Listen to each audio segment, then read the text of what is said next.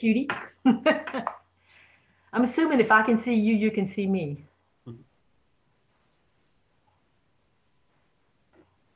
Are you MOPSIK? Never mind. Okay, I think we're good to go now. So it is 7 o'clock, and I'm going to start the show. Okay. Well, welcome everyone to this, the sixth event in the series that we have, the Appalachian Heritage Writer in Residence and the 2020 West Virginia Common Read author, Dorothy Allison. The title of the series is The Power of the Story and Writing for One's Life. And I think we're going to be in for a treat tonight. First of all, though, I want to introduce someone really, really special. We're delighted to have him here. And I want to say this in terms of preface before I get to that introduction, that let me just read for you the name, the roll call of the writers that have been in this series. So this has been going for about 20 years. I know that it's time for me to retire. We'll start with George Ella Lyon. She is the current Poet Laureate of Kentucky. Denise Giardino, Robert Morgan, Fred Chappell, Jane Ann Phillips, Terry Kay, Henry Louis Gates, Adriana Trigiani, Silas House, Bobby Ann Mason, Ron Rash, Gretchen Moran Laskus, Frank X. Walker, Homer Hickam, Nikki Giovanni, Charles Frazier, Wiley Cash, Karen Spears, Zacharias, Crystal Wilkinson last year, and this year a really, really special writer that we'll introduce in just a moment. But the group, the entity that makes all of this possible from the very beginning of this series to right now is the West Virginia Humanities Council. And I will tell you, when we started this 20 years ago, we did not have these things that I think do benefit the state wonderfully well. This program has made possible the Anthology of Appalachian Writers, the West Virginia Fiction Competition, the Celtic Roots Global Appalachia Program, 4 NEH Summer Institutes for Teachers called Voices from the Misty Mountains. And it was after we started this program that we got a minor and a graduate certificate and an MA. So honestly, we owe it all, because none of it would have happened without these writers, because these writers have such a draw, such a pull. Sometimes wonder, why do they come to Shepherd University and to West Virginia? But they come because they know that we appreciate them immensely, and we do an awful lot of work for them, and they make us better for their having come here. So that then leads into my introduction of Dr. Eric Wagner. He's the executive director of the West Virginia Humanities Council. He was born in Malden, West Virginia. He is a graduate of West Virginia Wesleyan, where he got his BA and then his MA from Old Dominion University and his PhD from Arizona State University. Before moving to West Virginia Humanities Council in 2018, he was Associate Professor of American Literature and Cultural Studies at West Virginia Wesleyan, where he chaired the English department and then served as Director of the School of Fine Arts and Humanities. He has over 20 years of a writing career in creative nonfiction, literary criticism, music and film journalism, and all of these have appeared in a whole range of publications. It gives me great pleasure to introduce Eric Wagner, who's going to say a few words about the West Virginia Humanities Council. So Eric. Thanks, Sylvia, and hello to everyone. We are delighted to join you here, even in challenging times. The work goes on, as we know. At the West Virginia Humanities Council, we are the state affiliate of the National Endowment for the Humanities. And in that capacity, we're fortunate every year to help fund over 400 programs on average around the state through direct programs and grants. And every now and then we're privileged to work with a program that sings way above what you would think its range would be. And the Appalachian Heritage Writer in Residence program is certainly one that is, Sylvia gives us too much credit. The real work goes on with the very small, dedicated staff, passionate staff that administer this program. It's a program that would not exist without the generosity and sacrifice of those people on the ground, and certainly the generosity of the writers who are involved. We are overjoyed to join this year for Dorothy Allison. As I was telling Sylvia a little bit to begin with the geek out moment, this is a moment that is one of the highlights of my personal and professional life. I've been such a fan of Dorothy Allison's work ever since I read Bastard Out of Carolina. You don't need me to run down the names. If you're joining us, undoubtedly you already know. I have since then, I think, read everything of Miss Allison's that I could get my hands on. She is a writer I so very much admire for her passionate work in advocacy, in freedom of the press, and in enfranchisement and equality across the board. For all those reasons and so many more, we're so happy to be involved in this. We feel it is a great privilege for the council, and I'll get out of the way. I'm looking forward to tonight's content as much as anyone else. I'm jumping at the bit to just be a spectator. So Sylvia, thanks so much. And Miss Allison, thank you so much for joining us for this program. We're delighted.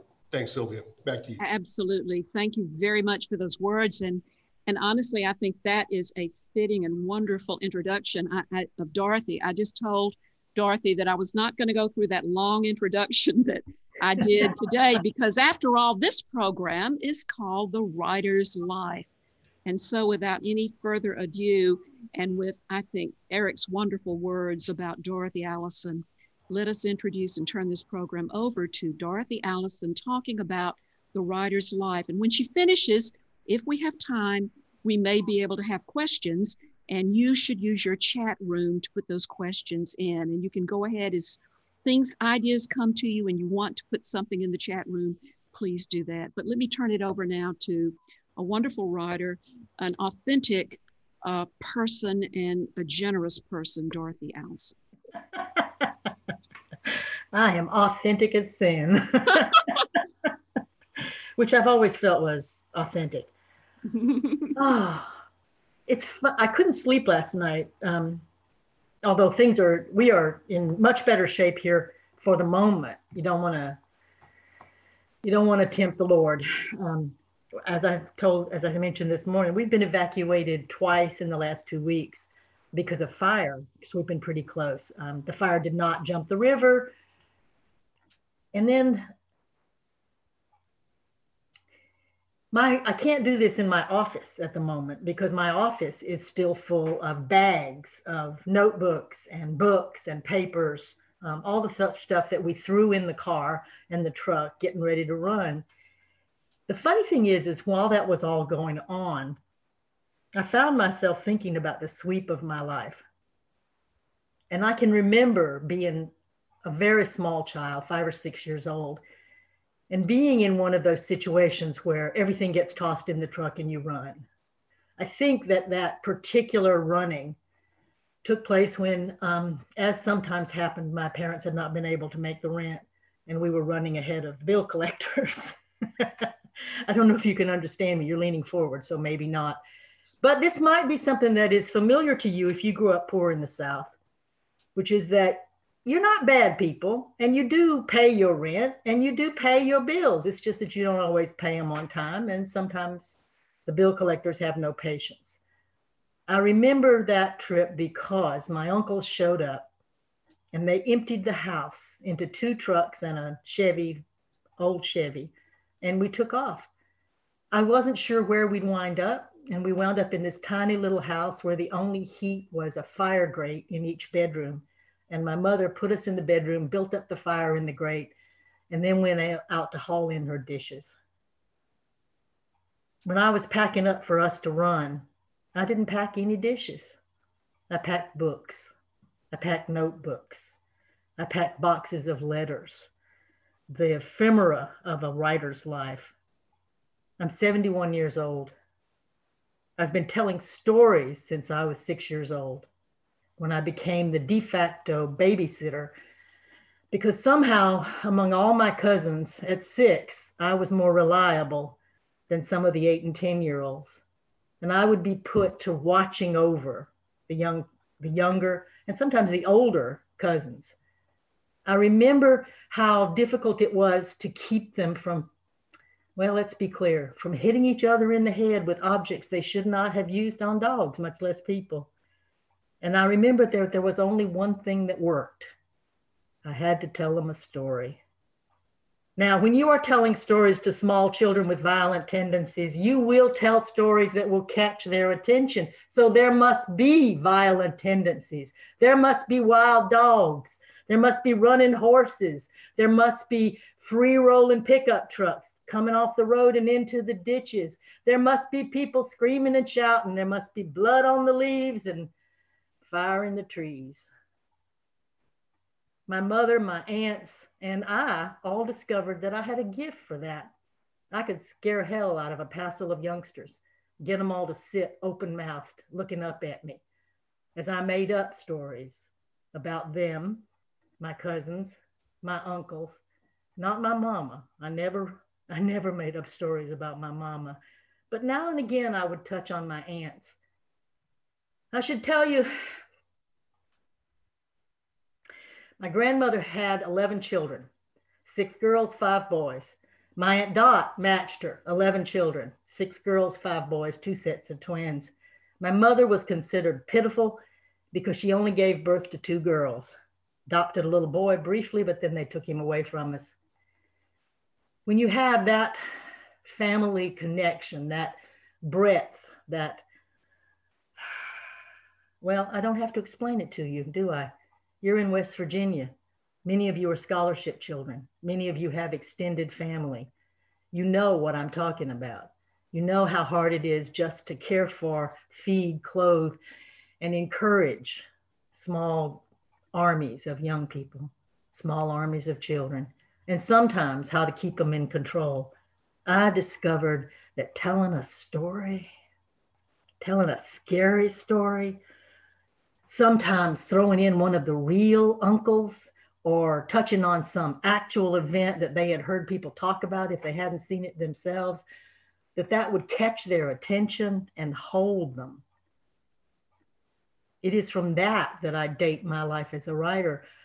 And it is true that by the time I was 8, I was writing stories, little stories, short stories, in notebooks, in scraps of paper. But I was burning everything I wrote.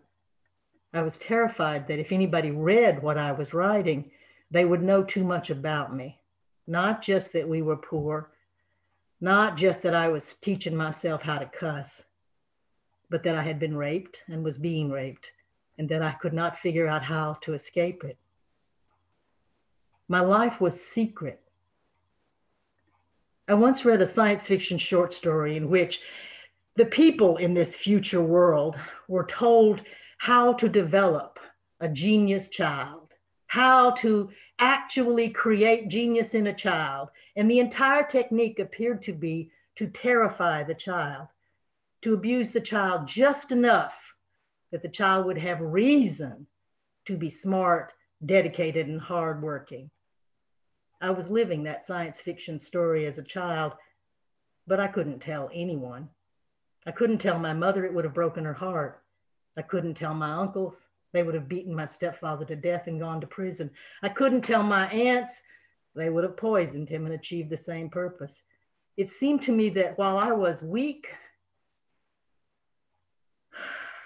and not as good as I should be, the world was huge and dangerous, and I was most dangerous to the people I loved. I became extremely clever at hiding, running away, and disappearing. How is that the making of a writer's life?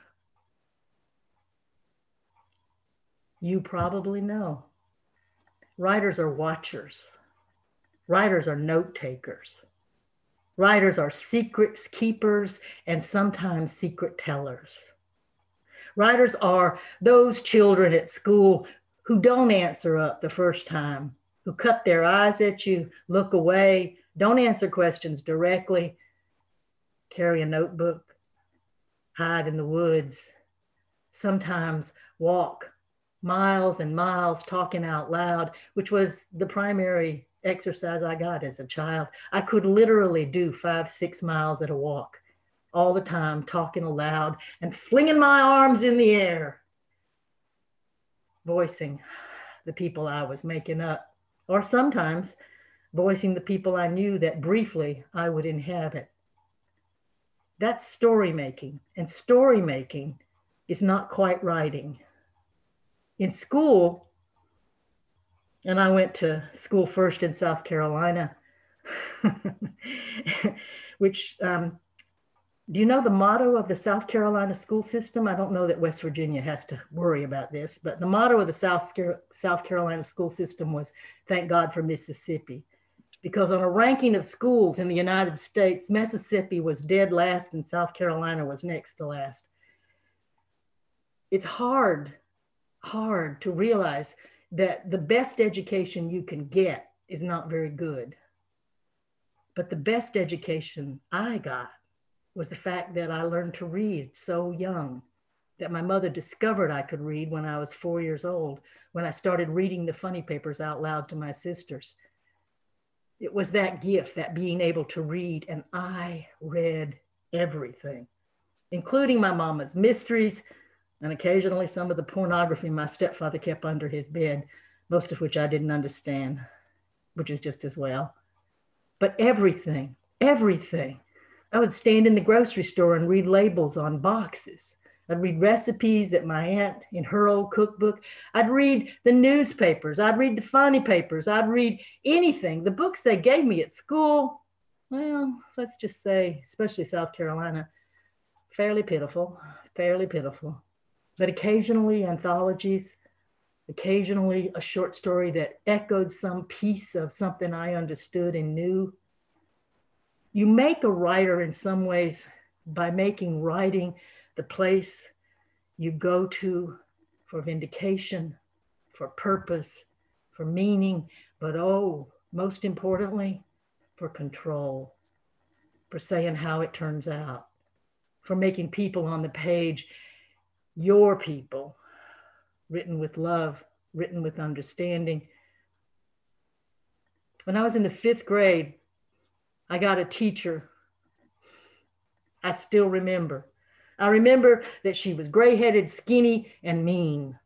Very firm, very stern. You will sit down. You will listen to me. You will do what I tell you. I'm saving your life. I still remember her standing up there, pushing her hair out of her face. She had short curls that creaked forward. And her saying, "I'm saving your life. I'm giving you a tool you'll use forever." And then giving us anthologies. And sometimes getting us to write our own stories. Sometimes persuading us to stand up and read them out loud to each other. 5th grade, she was a marvel. And she kept telling me, "You got stuff." That expression, "You got stuff." South Carolina, "You got stuff, girl." And then we ran off to Florida. Florida had a better school system, better schools, better books, better library. My stepfather got a new job. My mama wound up working at a diner not too far away, so she was home more. But we were living in a little subdivision next to the Frito-Lay plant. I was going crazy. I had found ways mostly to avoid my stepfather. I had reached the point, though, where I was trying to keep my younger sisters with me and out of the house. I became calculated. Along about that time, they did these tests. I don't know if you still do them, where they do your IQ test. I knew that the idea was they would give you an IQ test and then they would assign you to a particular track in school. You wanted to get in the track that would put you into college, but the child of a truck driver and a waitress doesn't get to think that much about college.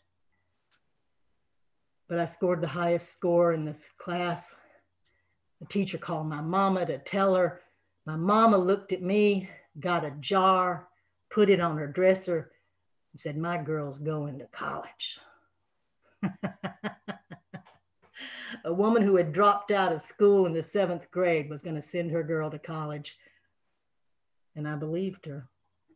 I absolutely believed her. Years later, when it came time to go to college, that jar was still sitting on her dresser, and it didn't have much more than a stack of quarters she'd been putting in it for years and pulling out. But I took every test God made. I won a National Merit Scholarship. I won a scholarship not only from the Baptist church, but from the Mormon church, which I had started attending on the sly because I thought maybe they knew something. I had enough money to go away to school. I felt rich. I felt powerful. I went to Florida Presbyterian College. I had scholarships to go to New York or Massachusetts, but the reality was I didn't own a winter coat, and I couldn't figure out how you go north without a winter coat. In St. Petersburg, Florida, and the Florida Presbyterian was an experimental school. They were very clear about how experimental and progressive they were. And I thought, okay, that sounds good. I'll go there. And they were delighted to get me. Let me just say, children, a National Merit Scholarship is a good thing. It means that almost any school will take you because they get matching money, I believe, although I'm not too sure about how any of that works anymore. But they took me in, they gave me cash, they sent me to St. Petersburg, Florida, and I went to college.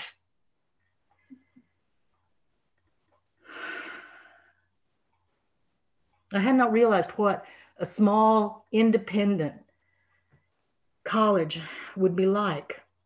I hadn't realized that it would not be full of scholarship students the way it would have been if I'd gone to Michigan or New York. That in fact, I would be the resident freak. I would be still the child of a truck driver and a waitress. And I would still be telling lies and telling stories. There's a thing about telling story, making up a story you will tell other people, sometimes to scare them like you do with the little children, sometimes to awe them like you do with girlfriends or people you're flirting with, sometimes just for yourself, to say, this is who we are. This is who we are that the world does not know who we are. This is my counter to all the stories we are told about who we are. That is the birth of the real writing life. It's called defending your people. But the reality is not so much defending as creating. In my own mind, I was trying to figure out who we were. Having run away from South Carolina and my mama's people, living alone in my stepfather's house in Central Florida, winning scholarships, going to a small private college, not having the right clothes, but God made thrift stores and I can work as a waitress and pick up cash. I felt myself a freak.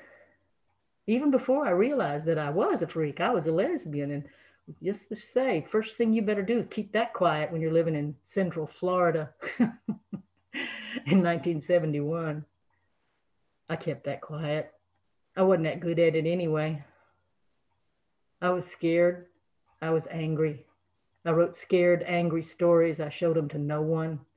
And I continued what I had begun when I was 8 and 9, burning every story I wrote or shoving them down under the coffee grounds in the garbage, being too afraid that people would know what I was thinking, the stories in my head, the life I was making up on the page.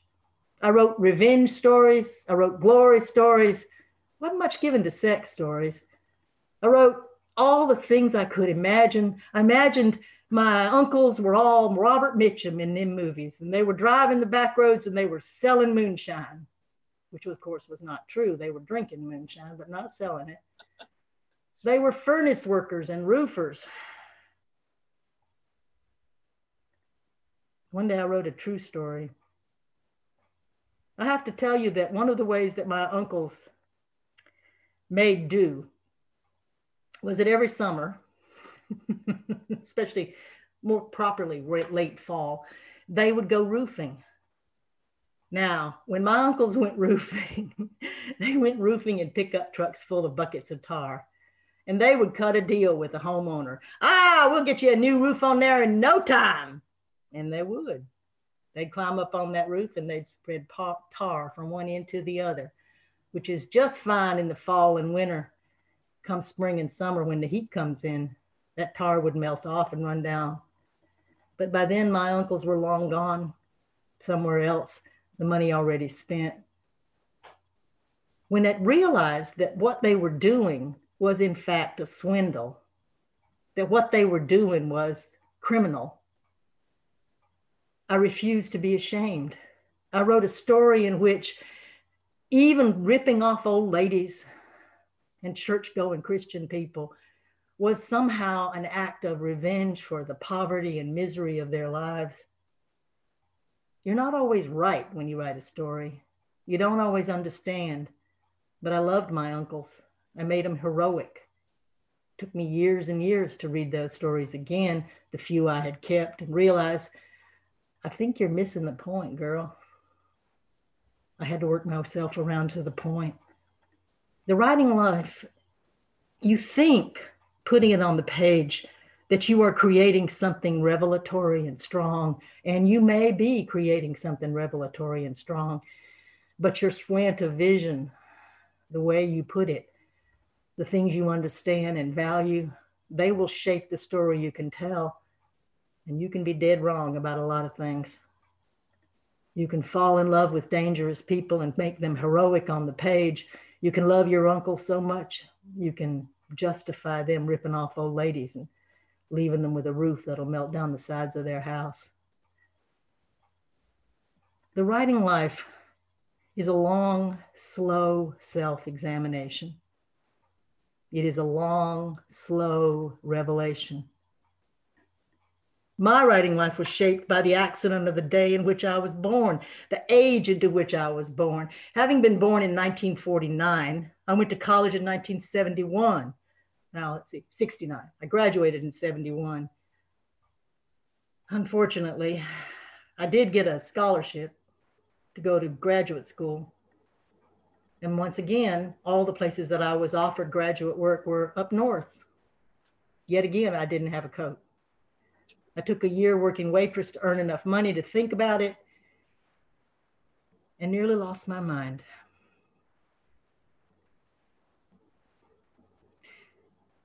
It's one thing to be a girl and take a summer job that you're going to work for the summer to earn money to go to college in the fall. It is another thing to have graduated from college, step out into the world, and wind up once again working waitress, or as I did for a while, a nanny, a housekeeper, a mop racker. I'm sure you don't know what a mop racker does, but let me just say, it's a terrible job, a terrible job. I used to stretch fabric over metal frames, and the whole idea was to put the fabric on these frames. People would then attach poles and they could mop big factory floors and linoleum. The problem was, of course, that the fabric was soaked in this material that would clean floors. It would also take the skin off your fingers. After a few weeks, I didn't have any skin on my fingers, and my mother discovered my hands were raw and bleeding, and she was like, "Oh, Lord, child, you're getting another job." The work that you find, the jobs that you undertake, they become backstory. They become the way in which you understand the world. I could not make a story out of mop racking. I was ashamed of being a mop racker, me with my Bachelor of Arts, and what was I going to do? I fell into the women's movement the way a drunkard throws himself into the river. I was in Tallahassee, Florida. I had gotten a job finally working for the Social Security Administration. I was a GS5, which never pays enough money, especially not when they want you to wear very nice clothes in the office. I had 2 suits. I alternated them until somebody mentioned that I might want to think about getting another suit. God save me. I was working for SSI. I don't know if you know what that is, but it meant that the Social Security Administration was put in charge of administering the welfare system for the state of Florida. And that meant that people in desperate situations would come into the Social Security office, women with 4 or 5 children in hand, men with hats in their hands, couples, old couples with their faces just raw, desperate and ashamed because they had to ask for help. And I had to sit there and tell them they could not get help. So to talk to you about the writing life, let me tell you about my life of crime. Because while working for the Social Security Administration, I would go in at night and type up and print. That's right, on a mimeograph machine. You don't even know what that is. Ask your grandma, she'll tell you. And then stapled together little pamphlets that I created. It was a pamphlet titled How to Get What You Need. And it essentially listed the questions that the SSI people at Social Security would ask you and how you should answer them. Because some of those questions, even I, even then, knew that they were tricks. And the trick was you had to wash them out. You had to send them away. You had to disallow them. And the trick was, well, they had to have private access to cabinets to keep their food. They had to have, it was a long list of things they had to have. My little pamphlet listed all the things you had to say you had. Let me just say, my life of crime was recognizing that I was committing a criminal act. I was providing information to people who needed help, who otherwise would not get it. It was not technically illegal, I suppose, although I know that if they had discovered that I was producing these pamphlets, I would have been in a lot of trouble and I would have surely lost my job. But I also know that there were women with 4 and 5 children sitting in front of me, desperate, with that pamphlet in their hands, going down the list, answering those questions, getting benefits, pitiful amounts of money just to keep them alive. That was my first real effective writing. I am not ashamed. And these days I'm 71. What are they going to do? Hunt me down and put me in jail for having written pamphlets when I was 22? Writing that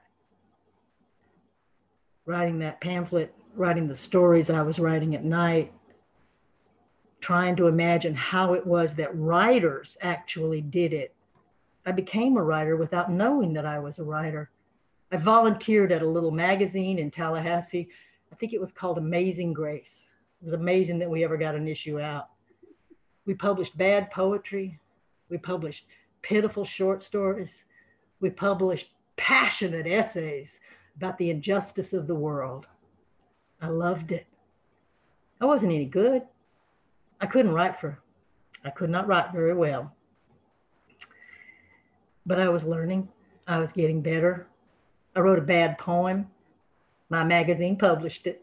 It was a terrible poem. I think the title was Lo, Our Lady of the Mad Madonna. Now with that title, you know it was a terrible poem. And I wrote terrible short stories about little girls that acquired shotguns, little boys that ran away with their little sisters in their arms, mothers who drove away in the night in old Chevys, the way my mother had done one night in South Carolina.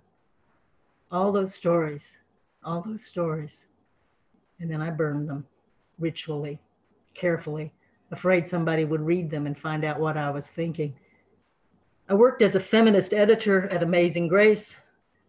I was invited to move to Washington, D.C. and work on a magazine called Quest, a feminist journal. I was invited to co-teach at George Washington University with Charlotte Bunch, a class in feminist political theory. All that time, I was slowly teaching myself to be a better writer. If you read about writers, especially what I think of as the breakout stars in writing, one of the things that they will tell you is that they give you this magical impression of how they became writers, the genius that cropped out, the glory that was their first story, the glory that was their second story, how straightforward it was, how they gradually acquired skill, how they began to share their stories and everybody loved them and it was encouraging. Those stories, those fantasies, and they were fantasies, did not seem to be working for me. For me, writing was painful and scary and I was telling secrets. I could not tell the essential secret, of course. I could not ever write about having been raped at 5. I could not put that on the page because then I would have been that girl who was raped at 5. And I did not know how to be that in the world and stay sane. It was the women's movement that gave me a way to be sane and be matter of fact. To walk into a support group for rape survivors, sit down and say, the first time I was 5.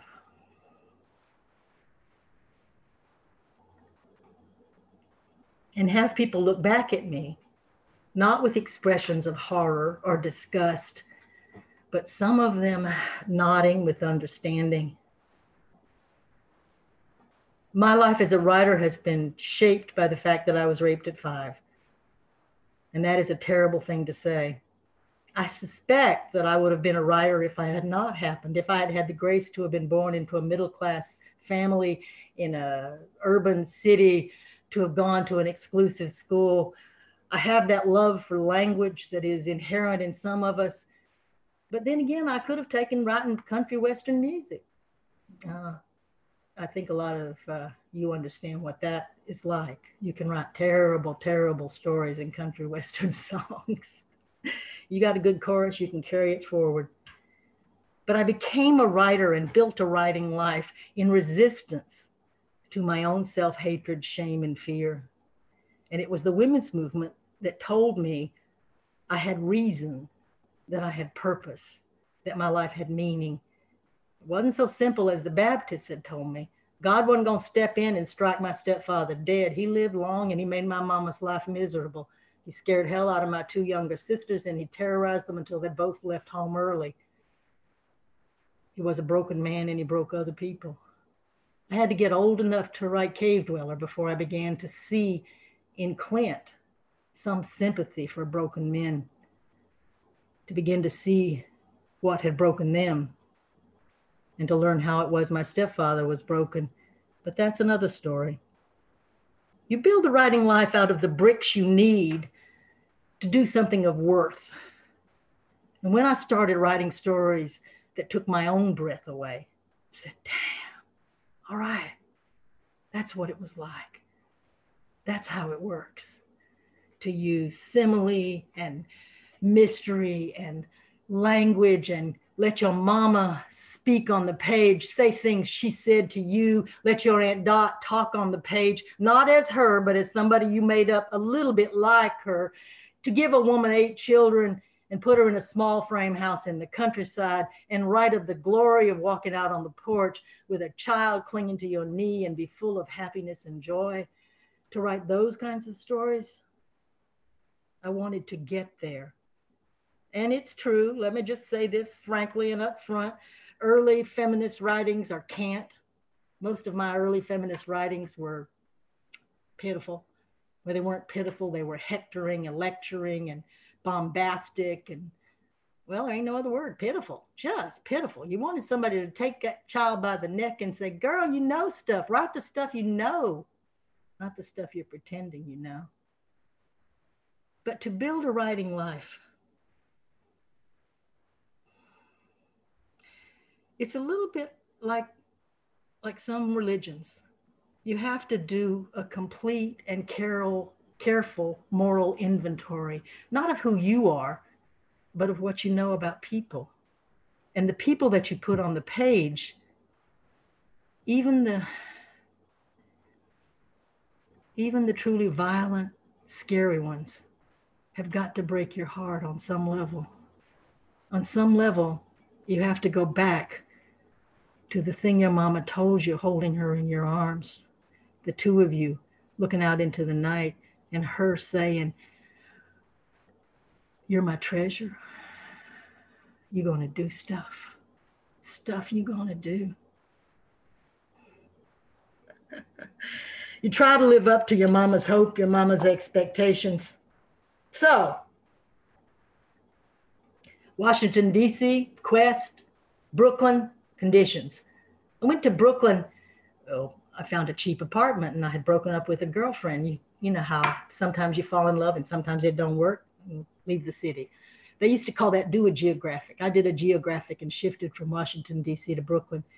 But I had been working as a writer, an editor, a volunteer at various arts organizations. I was working for COSMEP. COSMEP was the Committee of Small Magazine Editors and Publishers. And it was my people. I mean, it was not a feminist organization and it was not a queer organization, but it was a passionate writers organization. And we shared stories and we built mailing lists and we made friends with bookstores. Oh, along the way, as I was going through that in Tallahassee, I started a feminist bookstore that lasted 10 years after I left it. COSMEP was my entry into that. And I met writers like me, working class writers, men and girls and Oh, we all loved bad poetry. And we all used to recite lines from poetry out loud. And sometimes we would cheat and recite our own poetry and not saying that it was our poetry, hoping somebody would say, oh, isn't that good? Mostly it wasn't good, but it was the enthusiasm and the power. It was almost as if there was a secret America, all writers, all writers, all of us pushing forward, doing the good work. In Brooklyn, I got invited to a meeting of a magazine called Conditions, and it changed my life. You can go along writing, you can go along telling your stories, you can talk about your mama, your cousins, your aunts. But I walked into a room to which I had been invited because the staff of the Conditions, which was a literary journal published 4 issues a year, was replacing itself with 4 new editors, and I was one of the people invited. But I walked into a room in which more than half the people in the room were Black. We don't talk enough about coming up white working class, moving into cities where, especially if you're poor and you're living in that neighborhood, you're living among mostly people of color. But walking into that room, I recognized at least one person in the room, Jewel Gomez. I had heard her read poetry at the YWCA. Is that a W? Yes, the women's. And so I knew her and I knew her work. But walking in, I was terrified. These were Black women. They were staring at me. I was a white girl, working class white girl. I was terrified. I was ashamed. I was inherently ashamed. You grow up in the South and you've got any kind of politics and any kind of love of journals and magazines, and you are ashamed, or I was at that time. Maybe no, we all were. But we were invited to be editors together. We were going to have to work together.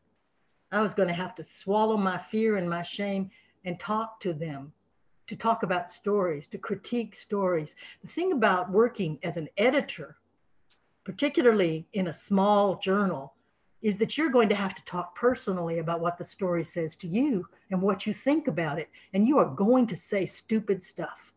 And someone in the room is going to point out to you that that's pretty dumb, girl. Have you listened to yourself? Jewel was understanding, generous, and highly critical. We became best friends. One of the other editors developed a small habit, a small difficulty with drugs. Both of us tried to intervene. Our friendship deepened. We discovered that we liked the same kind of girls. Hers were mostly brown, mine were mostly pale. And we loved poetry. We could recite Muriel Rukeyser from heart. Always trust anyone who can recite Muriel Rukeyser from heart. She would read my stories and say, I don't know about that sentence. Nobody had ever talked to me on the sentence level. I should say, I started winning awards and going to gatherings of writings, put it in quotes, official writings, official writers, real writers, published award-winning writers. And I felt like a poor kid at the fair looking at them. Their whole conversations were at a far removed from what I was doing. I could talk about story. I could talk about rhythm and language and meter. I could talk about how you work. You listen to a piece of music and then you use the same rhythm and meter of the music in the sentences that you're putting on the page. I could talk about all that, but I did not read the Paris Review. I had not read all the anthologies that they had read. I didn't even think about writing in terms of applying for all these awards that they were applying for and winning. There was this whole other world, writer's world over there, and that was not my world. I was an indigenous working class troublemaker, writing stories that scared her mama and embarrassed her sisters. And I was working on one of the best journals being published in the country at the time. It was more shocking when I started making friends with some of those writers. And they were jealous of me, of the women that I knew good writers who would critique my work and talk to me passionately about it, they were sending stuff off to magazines and getting back little rejection notes that said, not for us. When somebody said, not for me, they wouldn't just say, not for me. They'd say, what are you doing in paragraph 3? Why did you make her do that? And he don't talk right, does he? They were jealous of me.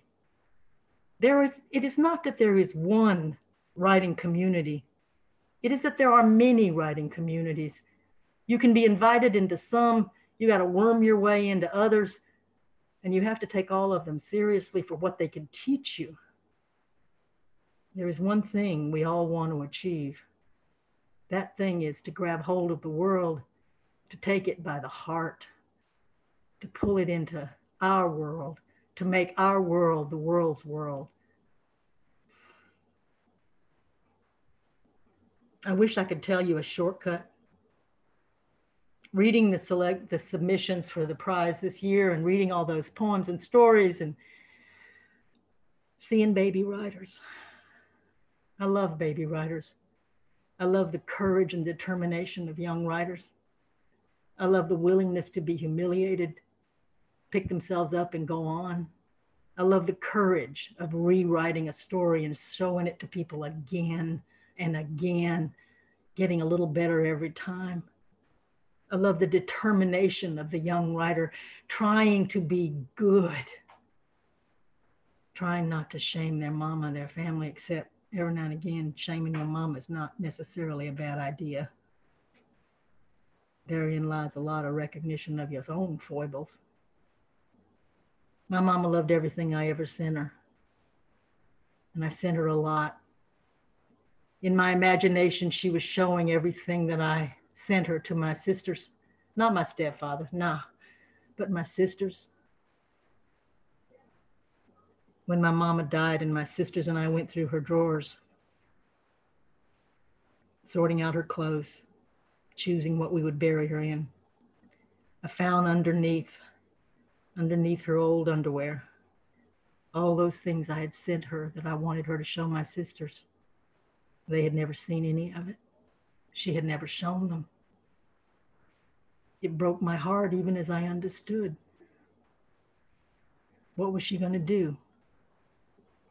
Show them Mama, the story I wrote in trash? Show them the one I wrote about my aunt coming when we were playing pool? Show them the stories I wrote about them? I had the arrogance of the baby writer. She was a mother. She was protecting her younger girls from that older, dangerous child she had somehow raised.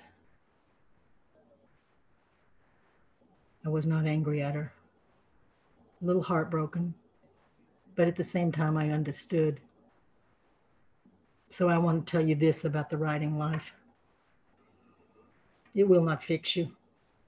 It will not fix your family. It will not redeem you. It will not redeem your people, except it will save your life. It will save your family. It will save your people. The stories you tell will make a difference. It is the debt you will repay over and over again. And then you will be invited to West Virginia to come talk. Make out like you're a damn fool, but you don't care. What is that line? I might not have been to the mountaintop, but I've climbed a hell of a lot of foothills. Thank you for inviting me. Bravo, bravo. I wish we had an audience of hundreds here. Bravo, bravo, bravo. I see Heidi had her hand there. There are quite a number of names. We've got Karen Zacharias, wonderful writer also. Dorothy, that was great. Thank you. We'll never have another writer that will do the writing life, because that's a fixture in quite that way. Well, we have a little bit of time in the 10 minutes that we have. If there are, and I'm asking Jody, who probably needs to fix the sidebar over there so that some questions can be asked through the chat room, or Or you can tell me what they are. Or you can, you can also just speak. I'm not sure whether Jody. They're coming up on the screen slowly. Okay. Can you see it then? Because I can't see anything, Dorothy. I'm sorry. There are, is this going to work? I'm afraid to, there they are. Zoom group chat. Jody, Denise. I think that it is for those that we opened up Zoom and we also opened up as well. So here comes Andrew. This is our tech guy, and Andrew is going to do something. Let him take a moment to hit chat. Oh, yes. So can you move it over to the side just a wee bit? Okay, I've got it. Good, perfect. So you can see those, Dorothy. Take it away.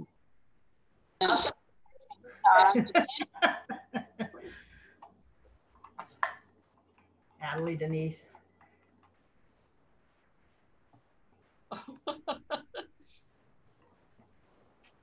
So Karen Spears Zacharias has just written, "That was stunning, Dorothy."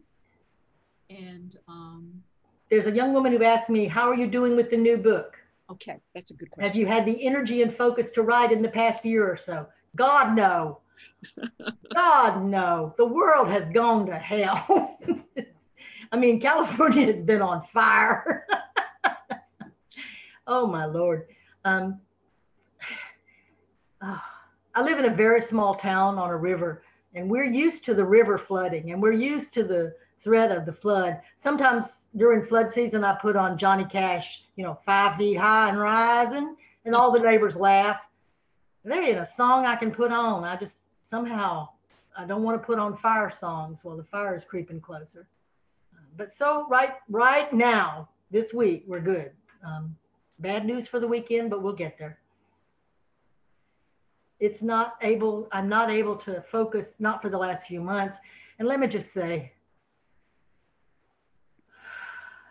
I have had to give up news. Really? I've had to stop watching. I've always been addicted to watching news and watching CNN and all that, and I've had to give it up. I've become hysterical. Yeah. And I feel so helpless. It's good that you didn't hear the news tonight, as a matter of fact, coming out of Louisville. Yeah. I want to ask you a question about that then. We've had all these different writers here, and they have different styles as to how they work and this kind of thing. Is there a methodology that you use when you're writing? Are you like an early riser? Do you like to try to write a little bit every day? Do you wait? I mean, Silas House will write in his mind, and he won't sit down to actually put pen to page until it's all worked out here. What's your style? That actually sounds like my friend Ann Patchett. She does the same thing. Yeah. She has to have the whole story in mind before she'll start. Oh dear. I'm always writing. It isn't always useful. It isn't always good. And I keep a notebook. I keep a lot of beginnings. When a story starts to shape, it gets a folder and I start putting all the pieces in. I've got half a novel done that both my agent and my editor are crazed about. But then I've got 3 manuscripts in the barn that they love too, that I just could not make work. It's a hell of a thing to work really, really hard and to find that it either stops or it goes wrong or it goes somewhere you don't know how to make it right. I'm determined to finish this one, and I have invented a bunch of techniques. One of the best techniques, I'm my mama's girl. I wake up at 5:45 every morning, no matter where I am, no matter what time zone I'm in. I wake up at 5:45 in that time zone. And then if I'm smart, I'll get all the stuff I need to get done, all the mail answered, all the bills paid, the dog fed, the cat comforted, some kind of something planned. And then I'll take a nap. And then I'll go lock myself away. But the best work I do, and it is something I've had to accept, the best work I do is middle of the night. Waking up in the middle of the night with somebody talking in my head and get up and write down what I was hearing and then following it where it goes. So that eventually I build up sections, which is how I fell into possibly the strangest piece of work I've ever done. But everybody that reads it loves it. They'll lie to you, you know. People that love you, they will lie.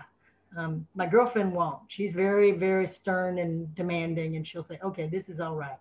And this is all right from Alex means, okay, you got something.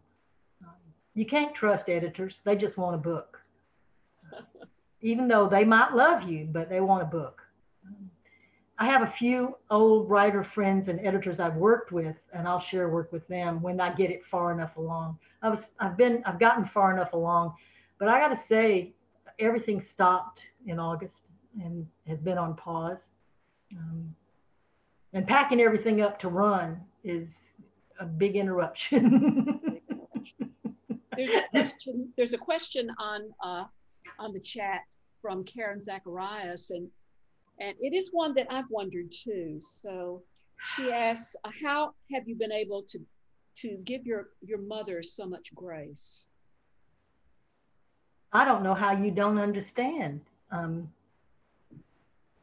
I think for a lot of girls like me, growing up in that kind of situation, two things. One, she saved my life so many times and in so many ways, and I will never lose track of that.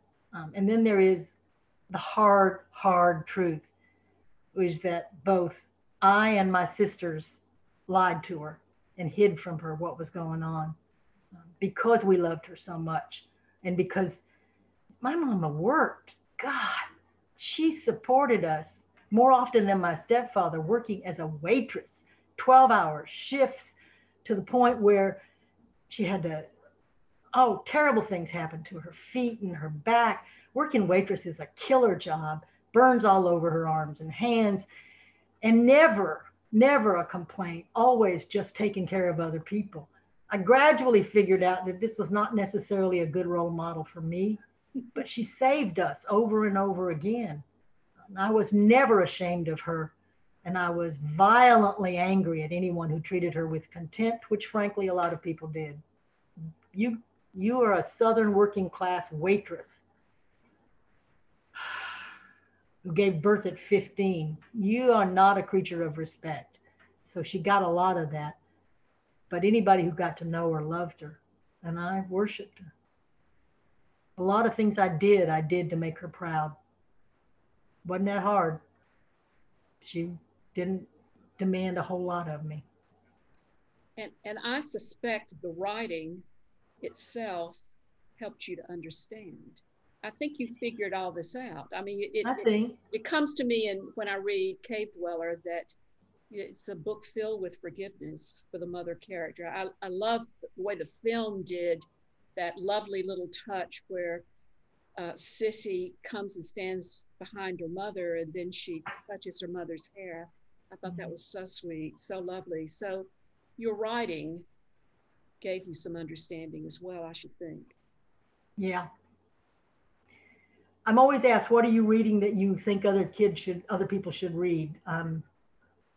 It's interesting. I don't know if I told you about the Gang of Four. There are 3 other women writers that I'm close friends with, and we've shared work for years. Gail Tsukiyama, Jane Hamilton, and Karen Joy Fowler. And then there's Ruth Bateson. There's a lot of other women writers, but there is one particular book that I really encourage young writers to pick up. And since it won a lot of prizes, I recommend it. It's called A Tale for the Time Being, which is just an astonishing book. And it does a trick that I think is very useful for young writers, particularly. What she does is she writes as herself, and she writes as the character. And as herself, she's writing a book.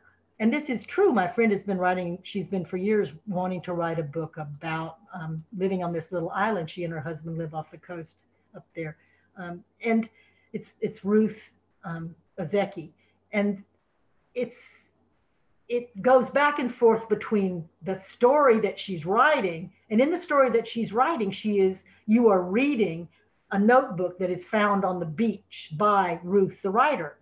And the notebook on the beach is wrapped all in plastic and comes sweeping in after the tsunami in Japan. And it tells you the story of what you suspect is someone who survived the tsunami, but you don't know for sure when you're reading it. So it goes back and forth from Ruth, the writer, trying to interview her mother and write about Alzheimer's, to the young Japanese girl in this notebook.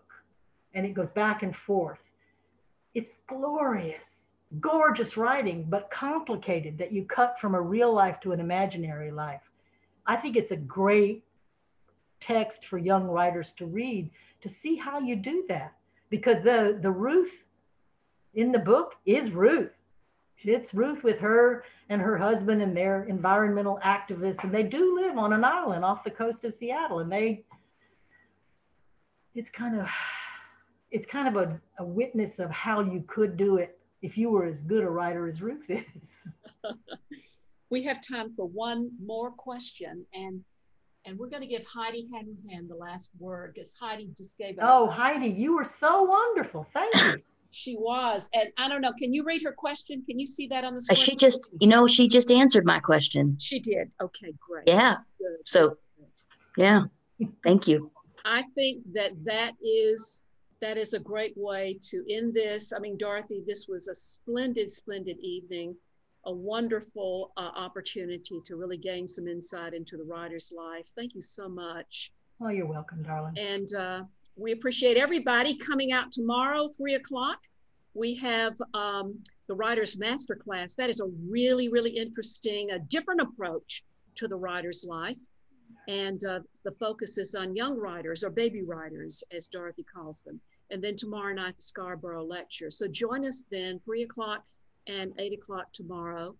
And this has just been a great evening. And we want to thank again Eric Wagner for coming in on this and for fully funding us, which was really quite a joy. So I give Dorothy Allison full credit for that fully funding. Thank you all for coming out tonight, and stay safe. Thank you, Dorothy. Thank you, Dorothy. Thank you, Dorothy. Thank you. That's great.